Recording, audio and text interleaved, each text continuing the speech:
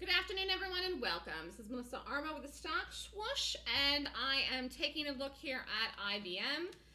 This ended up closing week, which is interesting because we did this today in the room, and it was a great long, and it went to the target and passed the target. So hopefully everybody got out of this correctly, because it's very interesting to look at how this closed today. But it was a little bit longer of a trade, but it worked. So just to review, stock gapped up, closed the night before in here at 148.91, gapped up this morning.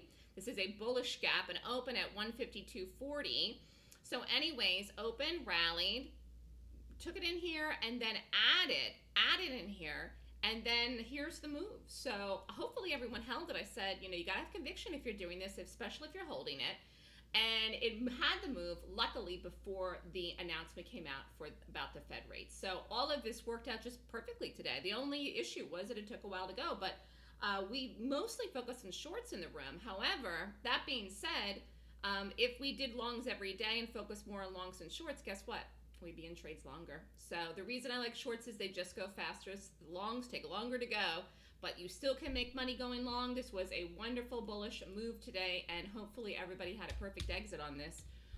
Nice move here in the morning, which you can see here from the rally here and the tail, but all in all,